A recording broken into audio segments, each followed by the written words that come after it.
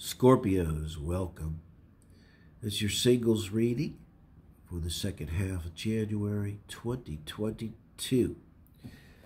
It's a love, romance, and relationship reading with 4 cards.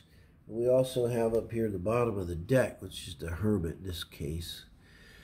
This make it easier to see. So this is the position of your energy, where you're at in terms of love, romance, and relationship. That's also the Pluto card. And most significantly right now, we have this Venus retrograde, where Pluto's in Capricorn. Venus has been involved with Pluto. I think the whole retrograde kind of has that flavor to it because, you know, it's stations there. And so this could be about transformation, and if this is where you're at now with Judgment. It's like, I think it's like it comes at the end of transformation, and now you're being called up. Typically, this means to a higher duty. And a lot of times with Judgment, it's difficult energy, I think, to go into a relationship with. But you got to remember the Hermit's overall energy too. So, see, the Hermit just shines his light on himself, does the really good work, spiritual work, goes in the cave. Hermit's not like, oh, my ex did this and my ex didn't do that, blah, blah, blah. Hermit's like, you know, only wants to understand themselves. What do they need to know to be a better person, you know? So out of that, you know, you got to think it bears fruit. And this is, I think, you being called up. It probably being that this is where you're at. I think you're, if this is your reading, I'd love to make a comment. You are heeding the call here. This shows a Scorpio, you know, maybe a little bit older. You work through some things. You're operating at a new level. I think Judgment too. If you heed Judgment, if we heed Judgment, we're always stepping into the flow of our life's purpose. You know, this is that gut feeling we have. A lot of times it's something we don't want to do, you know. Some commitment we don't really want to make. Could be to our own growth, to our own healing kind of thing. Now, this is what's blocking, though, which is, I put it in reverse, the 3 of Pentacles, which is a great card. Now, in the Ethereal Visions deck, it really emphasizes cooperation here in this 3 of Pentacles. It's also the good worker card, doing the good work, personal work, strong work of self. That, you know, that work that only we can do. Really, ideally, it's just a good worker, a great craftsman. But here it's reversed, so it got to be implying that there needs to be work put in still that hasn't been put in. And maybe that's why the Hermit is still there. And you may see this Judgment call, like this call, like the reason we don't heed this is because, well, I mean, it may require work.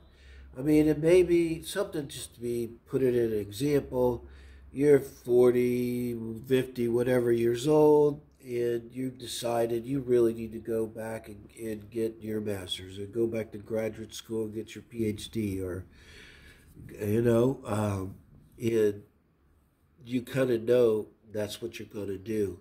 It's this too with the Pentacles. It could be maybe you want to think of it in terms of advice with the 6 of Swords now, so your advice card. It's moving away from something. I mean, this could be a person, but this is a singles reading. So it feels like moving away from some kind of mindset here. And so Scorpio, it's pretty deep, you know, scorpionic stuff too. You know, that's why I point towards Pluto. It's your planet. It's in Capricorn now. Venus is on there. It's a love reading. You know, what could be happening with this retrograde, how significant within Pluto, we're really going deep and really changing how we feel about what it is we desire, what it is we really want, you know. So in that regard, this 3 of Pentacles reversed can make sense. Could be this Mercury retrograde, Pentacles, Capricorn. This energy is driving us to really look practically, deeply, realistically at what it is we really want. Capricorn's all about the goats, about climbing, about growth. You know, what is it we really want to align ourselves with. Judgments when we choose, make a judgment, I think, to align ourselves with some hopefully higher purpose. If not, it's not good. This certainly implies with advice from spirit that you have to mentally move away from some kind of mental pattern. I think I'll clarify that. With the outcome being the Queen of Pentacles, this shows, Scorpio, that if you're not already feeling this, it's like it's okay to come out of this cave. You need to turn this Three of Pentacles around. That might actually involve cooperation, like literally in some way.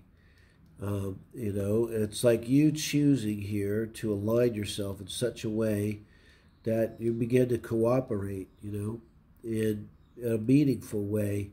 And this brings real stability. I mean, the Queen of Pentacles knows her own worth, has enough, doesn't operate from any kind of lack, operates from strength. It's always known to run the best kingdom, the King and Queen of Pentacles. It's a long way from the Hermit, guys.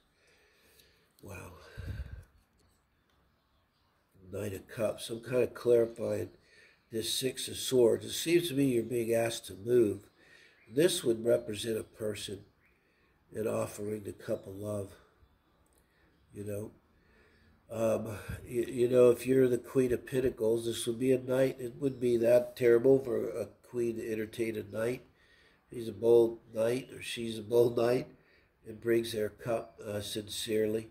And with the Knight of Cups, this would be someone offering themselves emotionally, to you. I think they would be recognizing you as a queen, too. So it'd be some sense that they would be younger than you, perhaps, or less somehow substantial to you. They might kind of look up to you in some way. They might not admit it. Kind of put you on a pedestal, maybe. Here you are, this Queen of Pentacles.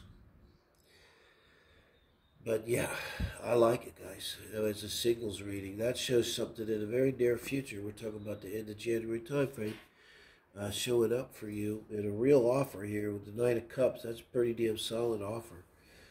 In fact, that shows that very soon, if something isn't already going on, somebody's going to pop up, and it's going to be one of those fast ones. I don't know how you feel about that, Scorpio, where you date a few times, and they're like, oh my God, I love you.